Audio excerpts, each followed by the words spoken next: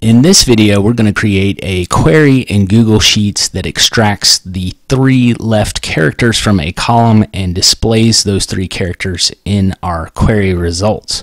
So you can see here I have a data set of inventory items, and in this first column I really have 2 values. The first 3 characters indicate what stage each of these inventory items is in. So you can see it begins with the word pre, mid, or end stage.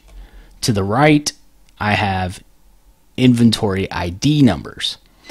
So what we want to do is create a query in Google Sheets that only extracts the 3 left characters from this first column and displays just those 3 characters in our results. And eventually we just want to be able to group and sum the unit count based on these 3 stages that we have.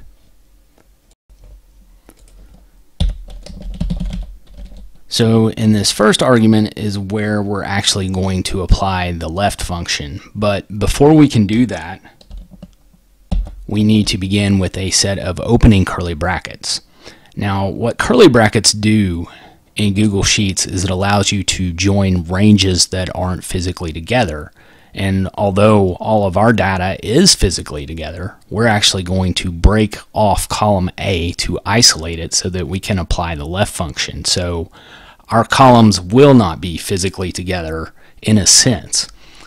So before we can insert the left function, we need to insert the array formula. And the reason for that is the query is an array output, but the left function is not an array output.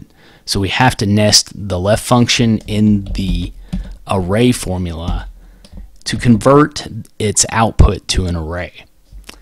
So now the left function has 2 arguments, the value we want to look at and then the number of characters we want to extract.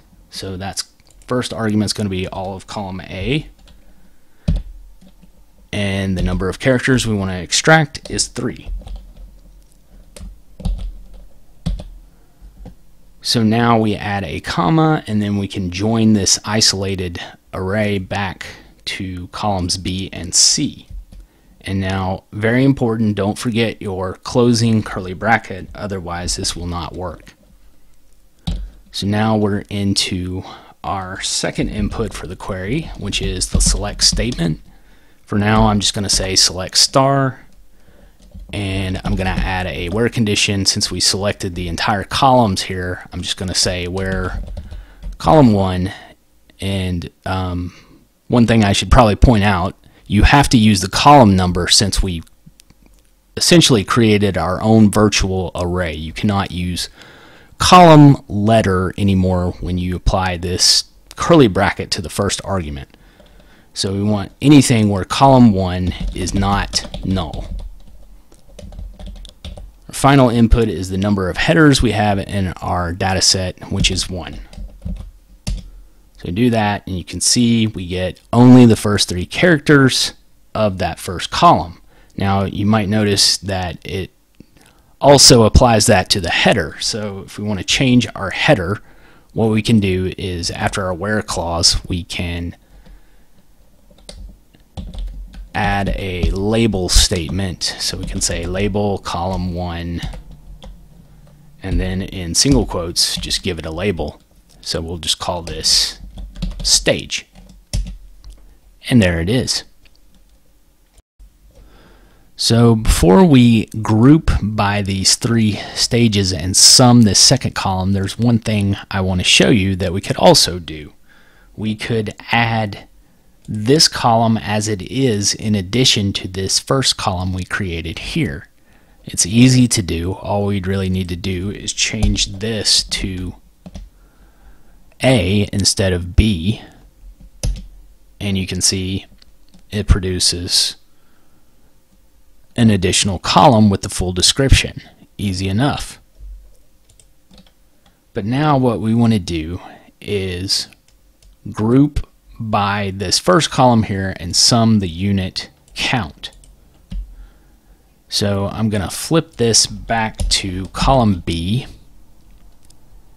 and I'm going to reference column 1 here in our select statement, and then we want to sum on column number 2. And after our where condition, where column 1 is not null, we want to group by column 1. And there it is. And if we want to format this output here, after our label statement, we can add a format sum of column 2, and then in single quotes we can give it a number format. So I'm just going to apply comma number format for the thousands place, and there it is. Well, that is all for now. Thanks for watching. Please remember to subscribe.